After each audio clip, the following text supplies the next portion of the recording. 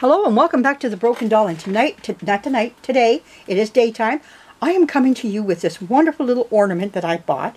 I got it from my local thrift store down the street from me, my Salvation Army, and I got it for $1.50. It was $3 on for half price. I did not even know that when I walked in. I found that out when I got to the till. So anyways, it was all red tags. If you had a red tag item, it was on for half price.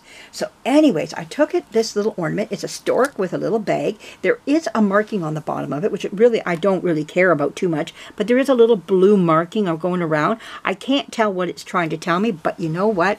I didn't get it for the marking. I got it for another reason, of something else I like to do with it. But, you know, I thought it was quite quaint, and I've bypassed many times this type of thing. I've seen, and I just don't bother with it. And I'm thinking, you know, why am I doing that? Because these are getting harder to find, and you don't see them every day.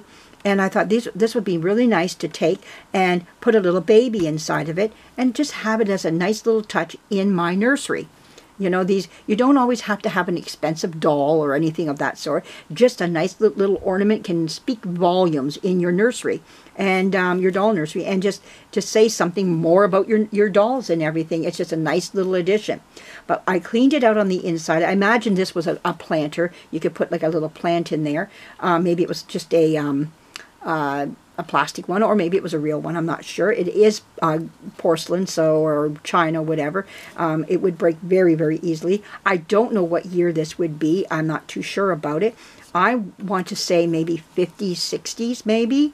I could be wrong. I'm not too sure. Actually, my daughter pointed this out to me. I actually bypassed it and didn't even see it. There was so much on the shelves that my eyes did not see this. I just didn't pick up on it. One of the things that I've been seeing a lot on the shelves in down the street from me here, there's a lot of these little donkeys that they have that toothpicks used to come in. I remember them back in when I was a young gal. We had one. It was a little cart, and you put your toothpicks in the cart, and the donkey either wore a hat or didn't wear a hat, you know, type of thing. You got them at your local grocery store. But I saw a lot of those in there. But I was looking at those, you know. I put them back because I don't need them. But I bypassed this, and my daughter goes, "What about this?" And I went, "Oh, I like that. I'm getting it," you know. So there we go, you know. So anyways, what did I do? Well, Janet gave me a nice little baby doll that I've been looking for. I separated it from the dolls that I have because I thought if I ever found something like this, I would like to use it in it. Do you think I can find that doll now that I want it? No, I don't know what I did. But I did find a doll that will work, you know, but it's not the one I wanted. But I'm going to keep looking. I will find it. And I know I separated it, thinking I will want that doll, little baby, for something. And boy, does it bother me. If I find it and I'm making a video, I will show you that I swapped out this doll, little baby doll, for another one. But anyways, what I'm going to do is put in a little, went and got some stuffing and made a nice little stuffing bed. It's because it looks like a cloud, doesn't it? And then I found this nice little Cabbage Patch baby, just a little one with his little tushy showing, wearing a little diaper. So I thought, well, this will just have to do for now until I can find that other little baby. And he's actually a little boy, and he has his little boy parts. But anyways, we got this little Cabbage Patch one. That's why I thought it would work so good, because he is actually a boy.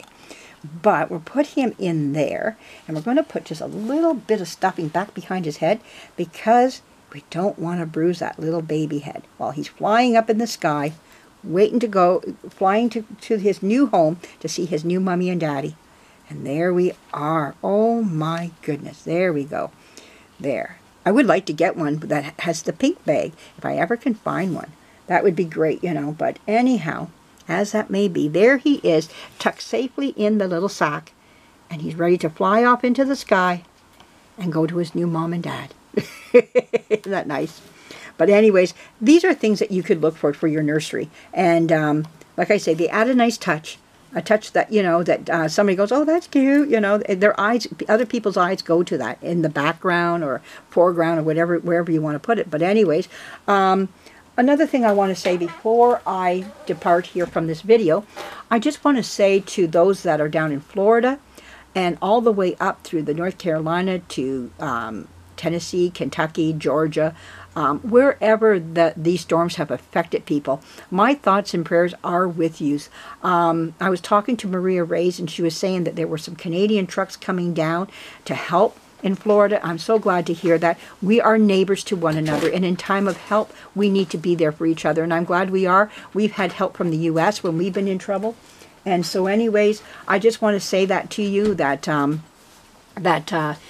this is something that my prayers and my thoughts are with you.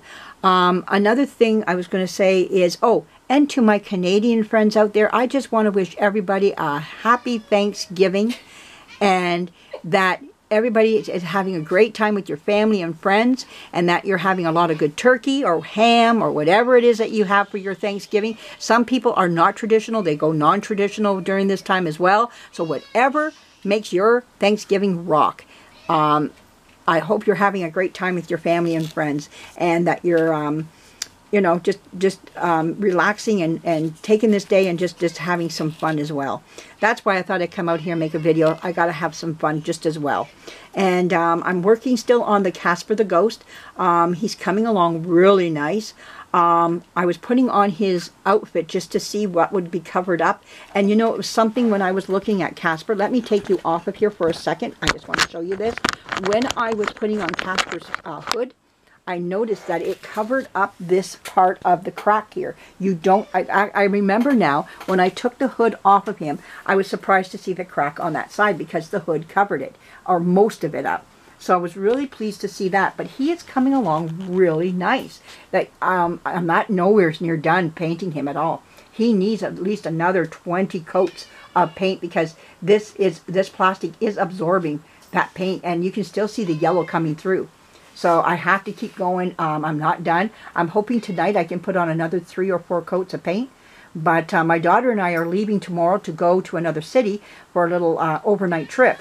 So I don't know if I'll get much done today, because I got a pack to go. Not that I'm got to bring much with me, but we are doing some Christmas shopping when we go. So you know, we're going to go to some malls that we don't have here. They got a lot of mightier stores than what we do here in my little city.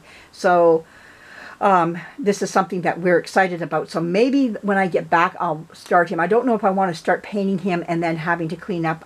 Since I got a lot to do. But anyways, we're going to get back to him. He's not done yet. And so, but he is coming along quite nicely. I am really pleased with, you know, when I paint him, the paint is wet. You really see where I mended him. But once that paint dries, it is starting to match into that where I fixed him. So it's not as bad. Now on this side it is, you can see it there, but that, like I said, a lot of it is covered up by the hood. When you come down the lower of the cheek, you see it more. But we're not, like I said, we're not done painting yet. I was showing my daughter what I have to do. I have to get him as white, you know, really white like this here, like even whiter. I think I was holding this up instead. So this is how white he needs to get. He needs to get so white like this that it blends in with the crack on his face and everything. You can still see the yellow through him there. That yellow is a very strong yellow. You can see that yellow down below there. That I don't have to be particular about, because that hides down in the neck. My main focus is up here around the face area for sure, and underneath the chin and everything. So I'm going to be coming back to this again. And if you want to see more on the cleaning the airbrush, I'll be doing that regardless. I'm going to make another video about it. I think someone said they wanted to see me do it one more time. I'll do it slower, and so you can see each and every step of cleaning it. So anyways, I just want to stop here, and I want everybody to have a great day if you can, and relax. And like I say to my Canadian friends, gobble gobble. All right, have a great day, everybody. Bye-bye.